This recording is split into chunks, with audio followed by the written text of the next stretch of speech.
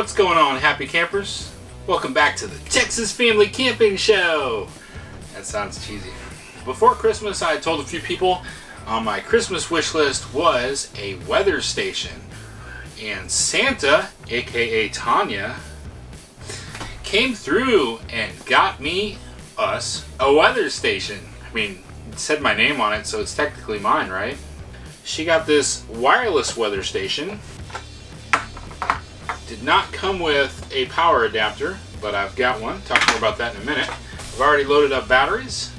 This is the wireless sensor that's going to go outside. It actually has a display on it. So if you're outside and you're wondering, hey, what's the temperature?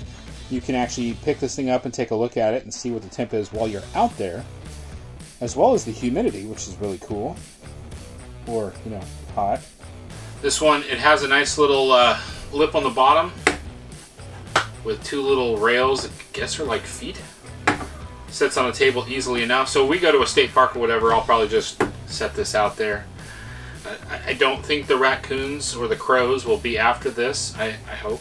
It also has a nice little hole up here if you wanted to hang it on a nail. I was telling Tanya probably what we'll do is we'll get a spot for this at the house on the back fence, hang it up there, and then when we're ready to go camping, just grab it and take it with us. I know what that means. It means I'll forget it the first 3 times we go camping. Comes with a power cord here that plugs into the inside part. So that has 2 AA batteries inside of it. Just got it, so I can't really give you a rating yet on how long that's going to last. But the cord for the inside comes with a USB-A to a round DC plug. And this is what the station for the inside looks like. Also holds 2 AA batteries. What will happen is after 15 seconds the display will go dark,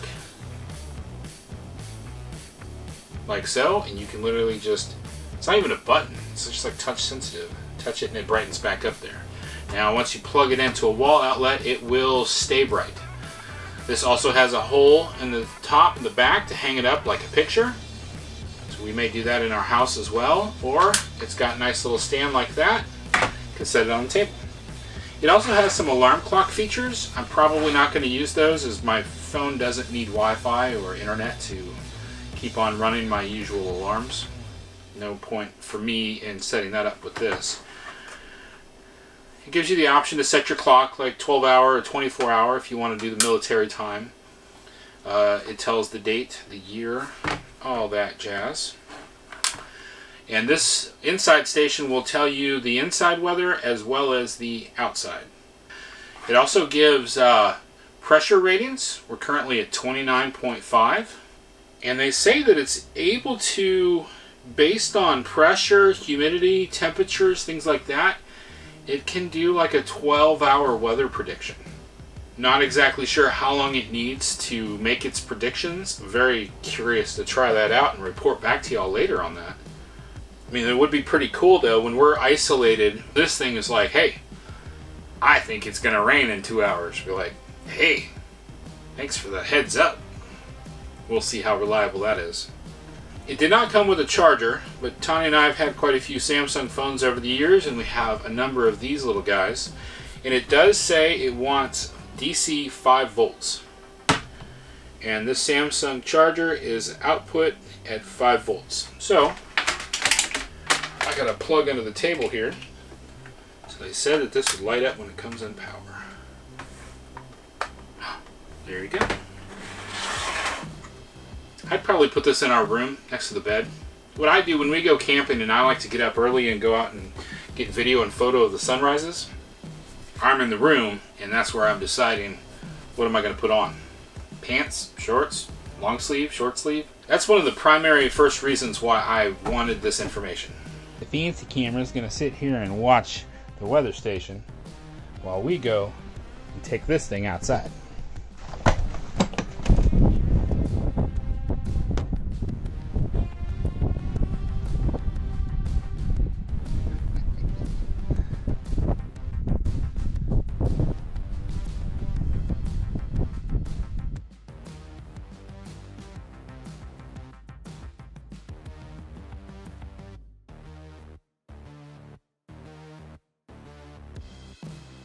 there you have it.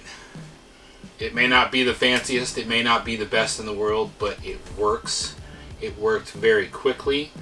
Didn't require me to have a PhD in meteorology in order to make this thing work. I was very thankful for that. I think Tanya did a great job. Great job, honey. I love you. Just what we needed when we're going out camping. If you like this video, give it a thumbs up. If you didn't like this video, or you're mad about the temperatures in South Texas at Christmas time, give it 2 thumbs down. Show us how really mad you are. Happy camping, y'all.